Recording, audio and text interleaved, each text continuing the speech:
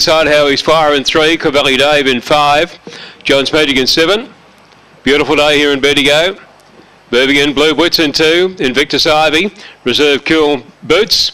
And stop on the favour of the outside box 8 at 180. Green light set for the first. JRV Vic-Bred Heat 1 on Bendigo Roses Day. They're set.